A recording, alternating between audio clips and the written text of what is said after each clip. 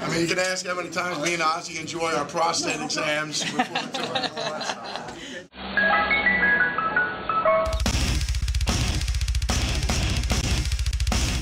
No, I'm not on steroids. Damn, that was my question.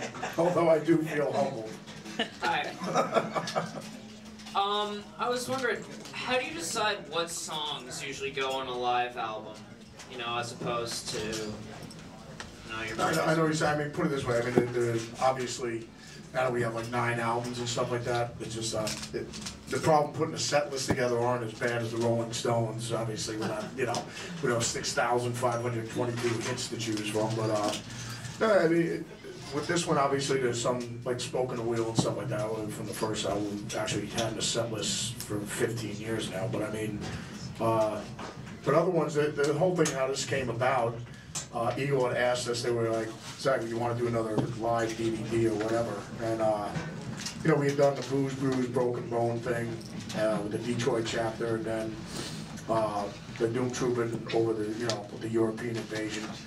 And so instead of doing like another heavy one, we had new tunes and stuff like that, but otherwise it'd just be, we could actually make it a whole nother set list, obviously to make it different than the other DVDs, but because, with our Black Label family and the Black Label Berserker Nation, they'd always ask, like, why don't you guys just do something with all the mellow stuff? Because obviously on every, Black Label album, like I always said, like, as much as I love listening to Black Dog, with Zeppelin, I love listening to Going to California and the mellow stuff. So, so we've always had mellow stuff on the album. So it was just like, why don't you just do a whole set of just the mellow stuff? Because, like, live, we'd always wheel out.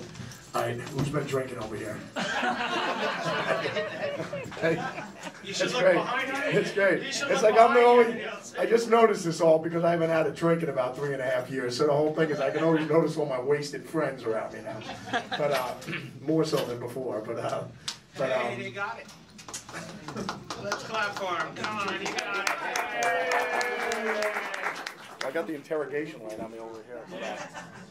But the whole thing is how we came up with this, that's how this Unblackened thing came about. So instead of, like live, we would usually wheel the piano out and do Dime Song and then maybe like Spoken Wheel or something like that. But so we just figured I'd just do a whole show of songs that actually never see the light of day because after we recorded them, with normal Black Label shows, it's, we put the mellow stuff in there, but the rest of it is just, you know what? Let's pause a second while I take the fucking signs out behind here. Because everybody's more comical to see if it's going to fall on you or not. See what happens at a Black Label PTA meeting. This is like take the fucking thing down and move it aside. I love it. You're trying to be serious, and I'm just waiting for it to fall on you. And, Hey, Black Label wedding planners. There you go. Oh, trust me, we'll fucking ruin your wedding. Guaranteed.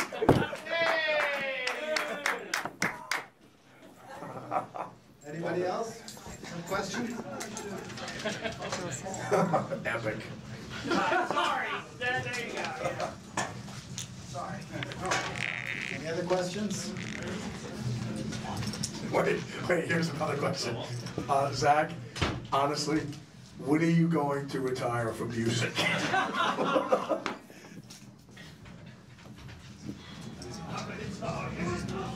Is it different playing live when you know you're being recorded for the DVD? With this thing? No, I mean, the best would be, whenever we've done live things like with Oz, with Live at the Budokan and everything like that. And Tom Lanunzio, I remember when he was there, producing it and stuff. He'd always be sitting there going, tonight's the big night, tonight's the big night. And I just, and the best would be working Ozzy up like this, because whenever we play like New York, London, or any of the big, or some sweatshop, any of the big ones. So the whole thing is, Ozzy'd always get like freaked out and worked up, and I go, Tom, what are you trying to do to the boss? It's just like, tonight's the big night, tonight's the big night. And when I told Tom Panunzio, I go, dude, every night is the big night. No, I mean, that's the mentality you have to have when every show you do, you know, so I mean, no, whether the cameras are on or not, I mean, the whole thing is they, you know, people have been bootlegging stuff since day one. I mean, nowadays, with this thing, I remember with G&R, when we just went out with them not too long ago, I got up and did a whole lot of OZZY with the guys, and literally the minute I came off stage, we were sitting there hanging out for a couple minutes, one buddy just goes, "Hey, jackass, you want to see the performance?" I go, "Why, what do you got?" He goes, "I got it right here." And Guns is playing another song right now, like literally about maybe 6 minutes after I got done playing, it was already on YouTube. So it was actually pretty funny, but I mean, no, when they making the DVD or just, you know, like I always tell kids when they're always going, "Oh, tomorrow's my first gig," or whatever, I just ask them, I go, "Well, how are rehearsals going?" They go, "Man, the band sounds so good in rehearsals, we're really happy." And I go, "Good, just do that tomorrow." Like, really, I mean, that's really what you gotta do. It's just like, I mean, the famous saying with Ted Williams when he was gonna go, you know, he was trying to hit 400, the ump came up, because obviously instead of staying out of the game, he stayed in, because he's a real man, and he stayed in there, and Ted Williams could have not made 400 because he was above it, but he decided to stay in the game. And the ump just looked at him because he had to get that hit at the end there. And he just looked at Ted Williams while he was cleaning the plate. He goes, "Son, in order to hit 400, all you got to do is relax." That's all, which is the truth. Instead of getting all worked up and frenzied about it, you know. So that's the same way I approach it when I'm going into the bedroom with the immortal beloved on 100 milligrams of Viagra. The same way. People don't necessarily think of you and... This that you hear in the background is what I hear in my brain all day long. I got that from OZZY. Thanks, Oz.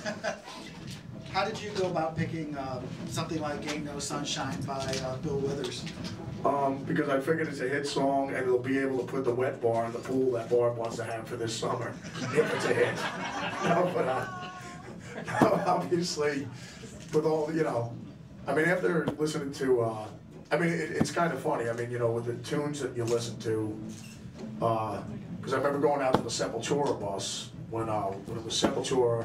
How are you going to get from Sepultura to Bill Withers? No, but it's funny because this would be all music that we always listen to. But I mean, I remember with Sepultura, Alice in Chains and OZZY, I remember going out to the Sepultura bus to say hi to the guys after their show. There'd be a massive party going on in the submarine in their bus.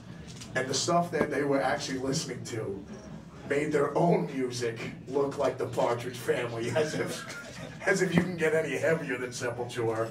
But no, I mean, what I'd always listen to when we had like an 18-hour bus ride, or, you know, we're going to be in a submarine for 16 hours or whatever for the next town after we get done doing a gig, we just always sit up in the front drinking, solving the problems of the world with and just listen to, you know, whether we listen to Marvin Gaye or Bill Withers or listening to the Eagles, Neil Young, Elton John. Is that the stuff you grew up on?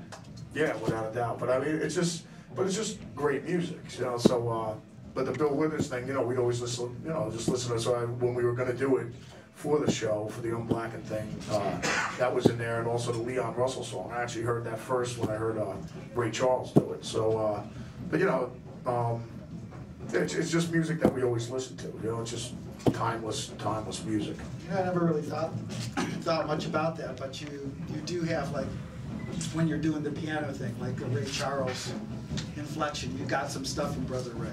No, well, obviously, I always say it's a trickle-down effect, because it's obviously me trying to nick Greg Allman, but, you know, and then Greg got it from Ray, and then Ray, you know. So as you can see down the trickle-down effect, I'm the weakest link of the whole batch, but I mean, so, but anyways, that's where it all comes from. Anybody else? Oh, good God. A legend in his own right. Please make it stop. See, I saw Viagra, which is the one, dude. No. You played Unblackened sitting down. Does that change the way you approach the guitar and the solos and your comfort? No, it's Do you play better sitting down? no, it's kind of, you know, no. I'm just trying to think. There's a million ways I can answer this. But no, Father Nick. It's just no, the solos. I don't know. It's just no, with the Unblackened thing, we just try to keep it as pretty much as close to the records or whatever that we could do. But Oh, electric or acoustic, obviously, if you some acoustic things, obviously, because you don't have sustain and whatever, you have on an electric guitar, you obviously approach it different. But I mean, most of this thing, we're playing electric guitar the whole time, so. Yeah, I was sort of curious that this quote-unquote unplugged record, like your first song is louder than anything in an REM set. Exactly, but that's why it's unblackened, it's not unplugged, you know? Shit going on in the background. I wouldn't want it any fucking other way. First of all, did you ever see the documentary about Bill Withers, Still Bill? What's that, brother? The documentary on Bill Withers is amazing. You should see it, called Still Bill. I haven't seen it yet. No. But you're on tour with Gigantor. Yes. It's a two-part question. One, a lot of your brothers on that band, on that bill right now, a good lineup. How has that been going? And the follow-up is, how do you stay so damn sexy? Okay, I'll get to Answer that one first. Actually, the sexy question, it just, I work with my yoga and Pilates instructor for several hours in the morning, and the cologne I've been wearing is Calvin Clown, and it's called Raw Prison Ass, and I enjoy it thoroughly. But no, I guess the Gigantor thing is going great. I mean, because the whole thing is with Father Mustaine. I haven't, I've known old, Dave for years, just seeing him on festivals and stuff like that, but we've never done like a tour together or anything like that. So, but it was like when Dave called me up and it was like, Zakk, it was fun having you come out on the Gigantor, whatever. They said, I'll be great, you know what I mean? So, it was definitely cool, and Dave let us roll with him and everything like that. So, and I've known all the guys in the band and everything like that, Father Elfson and everybody, that rolls with the guys. And then, obviously the rest of the guys on the bill, between Father Draymond and, him going out on the Ozfest doing the Disturbed thing, and Father, Newstead, he actually played with me in OZZY, so, I mean, that was always a good time. And then you got Vincenzo with the Hell Yeah Boys. So, I mean, there's comedy floating around all over there. So, no, it's been nothing but an awesome time, man. One of your CDs, on the CD, you actually are performing at a prison. Oh, over at the Hammerstein Ballroom or at the Guitar World offices? Is it the Guitar World offices? So, I mean, do you have is there any conflict there about performing for guys people in jail, or do you, I mean, like these could be like bad dudes? Oh, what? Or is it just that you just like a captive audience? Oh, no, exactly. Well, the captive audience is always good. We'll force you to have to listen to our suckage. But, no, I mean, what are you talking about, like on the DVD? Yeah. When I went over, we got a bunch of Black Label brothers that are law enforcement guys, and Chunk over in England, he was just, he said, Zakk, we got a bunch of guys that were in for misdemeanors or something, they're just trying to turn their life around and just get it together, but, it's all win-win because it's all good, because the guys are trying to get out and they're trying to turn their lives around and stuff like that, so, so anything, on a positive note, so, went over there and did that, and, it was definitely cool. I mean, talking about the lifers and stuff, my first gig I ever did with OZZY, that was at Wormwood Scrubs Prison. And that's before the beard, and I was weighing about $144 then, with a 27-inch waist, with the long flowing locks. Put it this way, it was the closest thing to Farrah Fawcett and Pamela Anderson these guys were going to be seeing for an eternity. But that was quite the experience as well. But I mean, the prison thing, it was cool. I mean, like you said, it's for a bunch of guys that are trying to turn it around and get their life together. Yeah. Anybody else? Zakk, wait. Don't be afraid. Who gave you your first guitar? And if it was your parents, can you give us their address so we can beat them? I got one. What you think of the new Black Sabbath CD? That's awesome, man. I mean, it's just, and it's great that Rick, did the record with him. It could be in better hands because Rick is a huge Sabbath freako. So, no, I just saw him the other night over at the PNC Art Center, and it was just, I'm just so happy for him because, obviously Tony being one of my heroes and, my guitar teachers, really. I mean, that's how you learn how to play guitar, listen to all your heroes. So, and learning all his licks and all his songs. So, and it's great seeing him, and but the only thing I was looking, the fact that they have a #1 record is, they deserve it. They them, Zeppelin, and they've created the whole genre of music that we love. So the whole thing is, you know, for them to have a #1 record in like 50 countries and various planets is awesome, and it's also great for the whole hard rock community in general, you know, so it just always opens up more doors for everybody, but so it's win-win all around. But you know, the fact that it was all packed and everything, I was just like, you know, they could look out there and go after, you know, what we created since 1969 to now, like, you know, you know, this is what we created, you know, it's awesome, man. I'm just really happy for them. What's next? What's next? I guess, let me see. Hopefully they'll open up a Starbucks near our house. That'd be very convenient. But no, I guess the next thing right now, I guess after we get done with Gigantor, we get back in the middle of September. I mean, yeah. Actually, probably when we're going to start the next Black Label album. But I guess now we get back in August. So I'll probably start right now, the middle of September. We'll start at the Black Label, you know, Vatican, start recording the next studio album. So. There was a time when it was like you were releasing an album every single year, or actually like every few months in like the early 2000s. Was a lot of, when you make an album, like, did you just have all those songs like Zeppelin used to written, and you're like, okay, this doesn't fit on this record, but oh, we can leave it for our next record? No, I mean, because it is interesting that you mentioned, I mean, because like with Zeppelin, like I guess in the Zeppelin 4 sessions, they had stuff that bled over to Houses of the Holy and stuff that even ended up on physical graffiti and stuff like that. But no, I mean, it's with us. I mean, it's usually I'll write a, you know, once we get in there and you get inspired and everything like that, you start writing like, you know, like crazy. But I mean, like right now, I got a whole ton of riffs and ideas and some piano things and stuff like that ready for the next album. So, but I'm sure once again it's going to happen is once the fellas get out there and we start tracking, and you know, it's just the drums sound like cannons and everything in the cans, the guitars, the Marshalls sound gigantic, and you know, it just inspires you to start writing stuff, you know. And it depends on, you know, after I get done listening to another Zeppelin album or a Sabbath album and my Justin Bieber collection and my Lady Gaga records, you know, then you start writing riffs again. When are you going to get back together with Steel Dragon? They're so funny. I saw Jeff Pilson the other night and we were talking about, you know, the Steel Dragon thing. And it's just like, when we were making that movie, it was just beyond hysterical. So, and I just saw Jason Bonham not too long ago. So, and we did some shows with Miles Kennedy as well, with Slash and the guys. So, yeah, there was a possibility we could, you know, put that patheticness together and just bring it out on the road.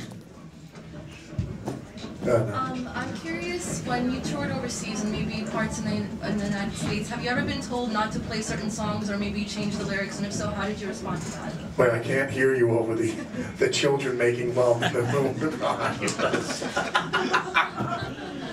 But what was the question again? When you toured overseas and maybe parts of the United States, have you ever been told not to play certain songs or maybe change the lyrics, and how did you respond to that? Wait, not to play certain songs? Yeah, maybe change your set, maybe change the lyrics. Well, I mean, but what, to change the lyrics? Maybe there was something inappropriate. Something offensive? Yeah, something offensive. I just think the whole, just me picking up a guitar is offensive. I think to many people. So, or me actually singing. You know what I mean? So I think if we just basically quit altogether, I think they'd be pretty happy with that.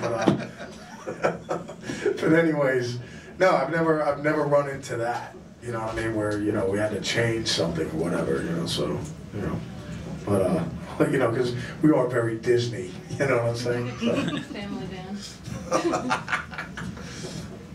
Any other questions?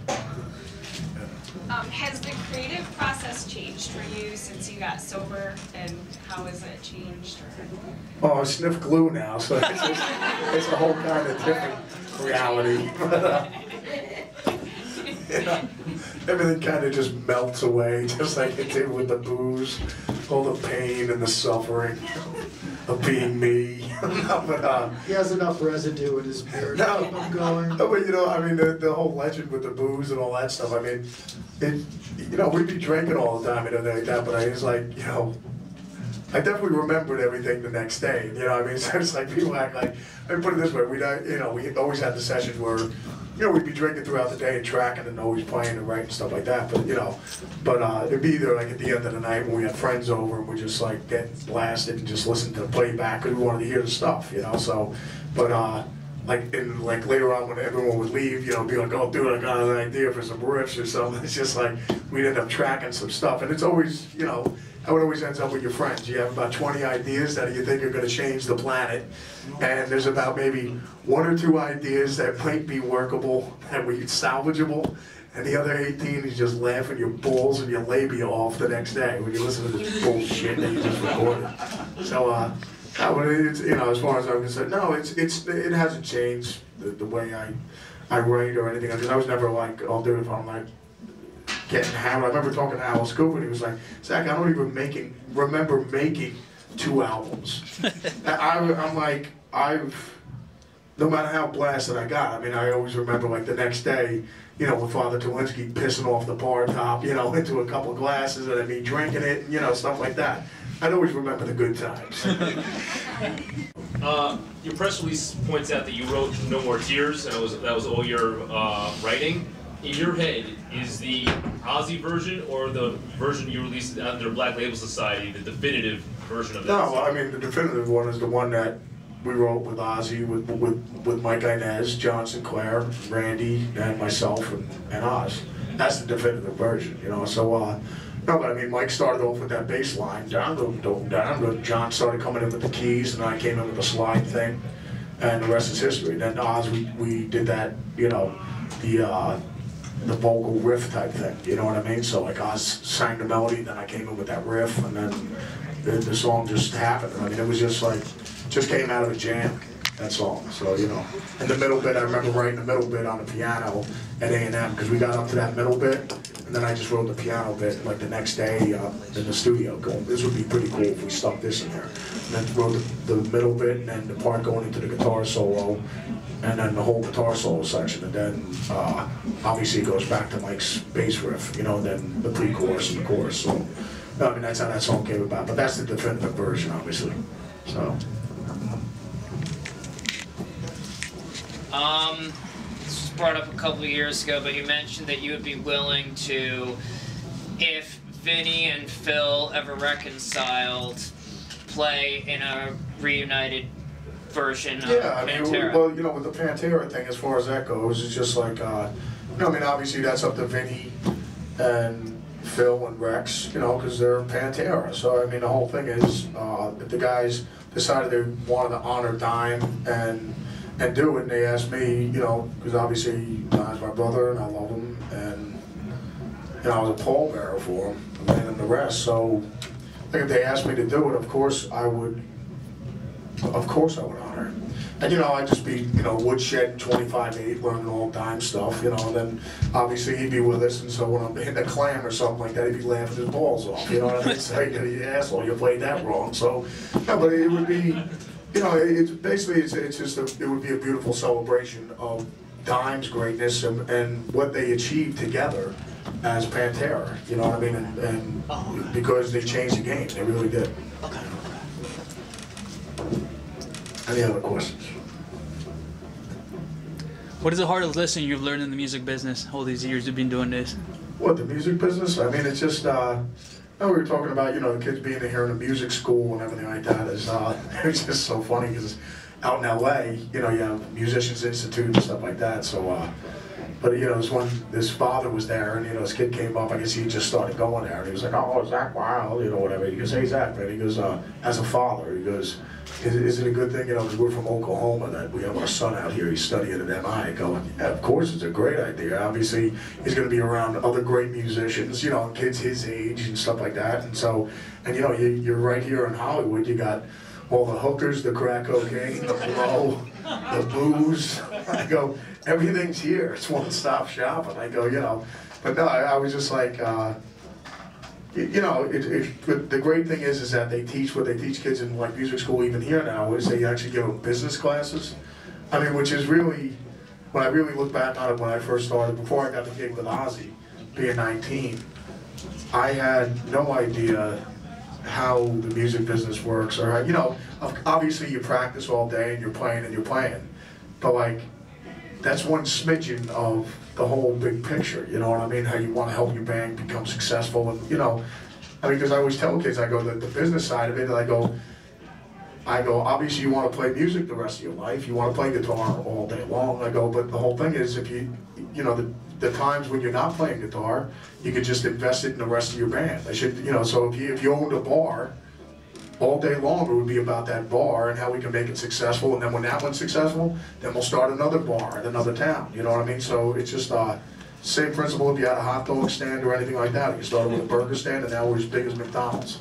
So, you know, but they never really teach kids that, you know what I mean? And I always thought it was weird. Even me graduating high school, I had friends that didn't even know how to, my nephew, he like didn't even know how to write out a check, or knows nothing about how to apply for credit cards, or how to fucking get credit so eventually you can buy a fucking house. I mean, I'm just saying, like, yeah, you graduated high school, I got a diploma, big fucking deal. What the fuck, I don't know how to, what about life?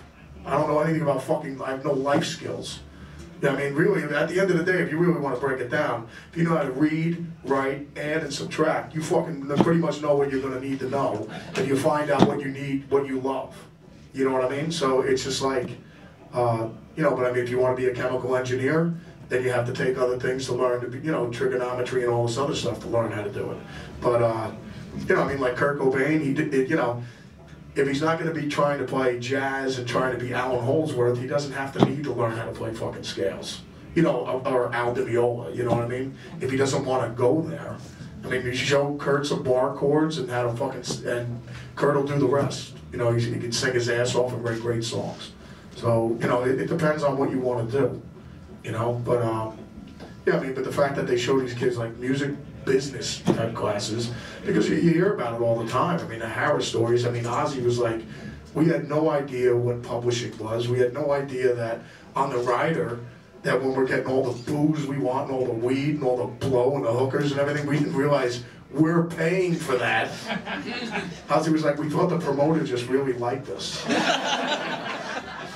He was a real big Sabbath fan, you know, so, I mean, it really is kind of funny, you know what I mean? But, well, I mean, because it even goes back to Ray Charles, when he had the guy give him singles. You know, like the promoter, he had $100 to play the show. You know, like somebody, once he got like $1 bill, and he said it was a $100 bill. And they're all going, hey, Ray, that's a $1 bill you got in your fucking hand, dude. And he goes, all right, so fuck you motherfuckers. He goes, from that point on, you'll pay me in singles. If it's 500 singles you gotta give me, it's 500 singles. This way I know I'm getting 500 of them. So, you know, it's always a big scam, and it always is what it is, and it always will be. But, you know, but at least some of these kids have, like, a minuscule knowledge going into it, you know what I mean? Because it's not this all day long, you know, which is what you want it to be, but it's not. You gotta stick porn in there, and you gotta stick some other things in there for the rest of the day to entertain yourself. Okay, we're gonna take one more question. Yeah. The funniest Ozzy story. What's that? A funny Ozzy story? Yeah. Oh, no, it's sure, you know, man, but we were just talking about it because I had dinner with the boss last night and Mom, and we had, you know, our kids out, and Ozzy's the godson of our oldest boy, just John Michael. So we're all sitting there hanging out, but I remember Oz, one day we're just sitting around, he goes, yeah, Zakk, you know, I don't fucking drink anymore. I don't do fucking drugs anymore. It's fucking boring. And he goes, I don't even drink coffee anymore. I don't drink tea. I don't even smoke. I never thought I'd stop that. Yeah. He goes, my dick doesn't work. And then there's a pause of silence, and then Oz goes, Zakk, why am I alive? Fucking awesome. Fucking epic, man. But that's just, you know, that's the boss, man. Without a doubt. Well, thanks, Zakk. Well, guys, cheers. Thanks for coming down and checking it out, man. Thank